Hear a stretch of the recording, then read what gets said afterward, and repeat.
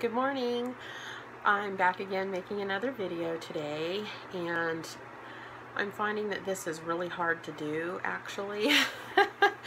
I have greater respect for the YouTubers out there that make videos, especially the ones that make videos like almost every day. It's crazy.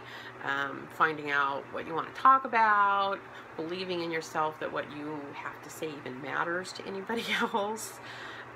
So I hope that, you like what I have to say, or that it's informative.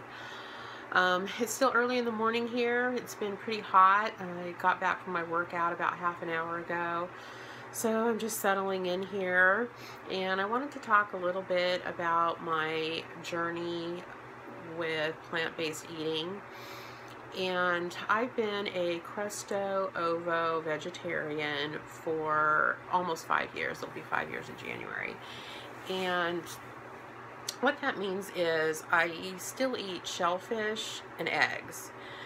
And I don't eat them a lot. I would say I eat eggs a little bit more than shellfish. I have shellfish maybe once a month, twice a month, depending. There's sometimes months that I don't have it at all. And eggs I have maybe once a week. I'm not really picky about the food that I eat, in that, if it has a little bit of milk in it or something like that, it's I'm not crazy about it.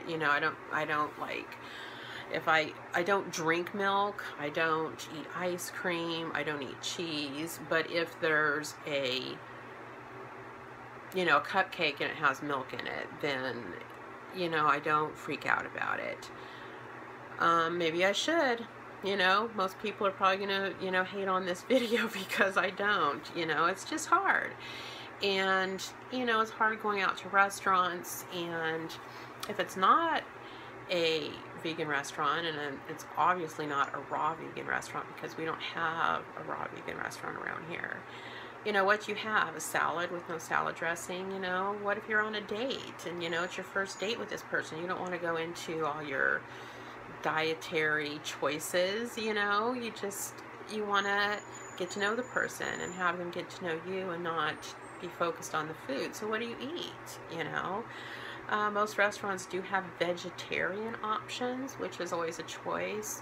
And most places have a seafood option.